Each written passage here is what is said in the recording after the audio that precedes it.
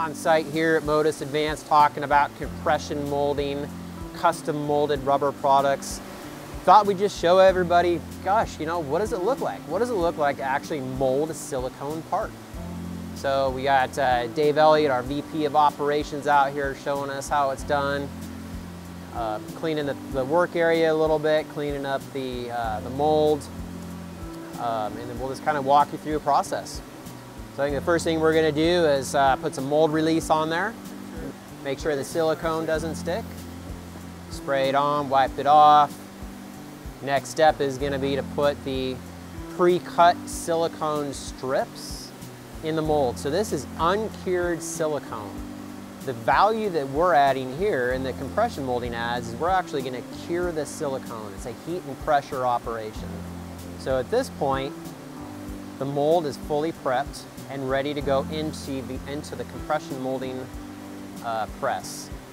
So we'll put the top on, carefully inserts it back into the press itself.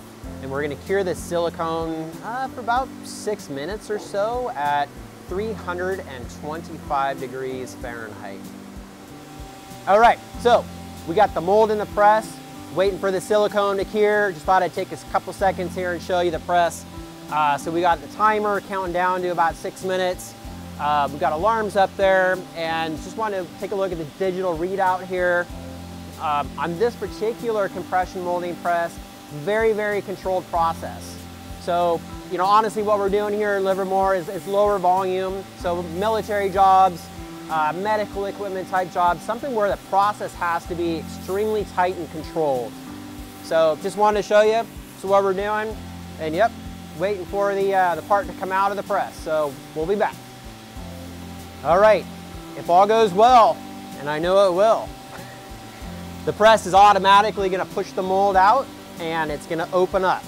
So waiting here for that. It should be about, oh, there it is, starting to happen. Just wanted to show you what that looked like. Okay, hey, we got the mold out of the press. We're going to open it up, take a look at our part. Got some black silicone to start with. We're going to blow it out of the mold. Wow, look at that, a compression molded silicone gasket. And that's how it's done, folks.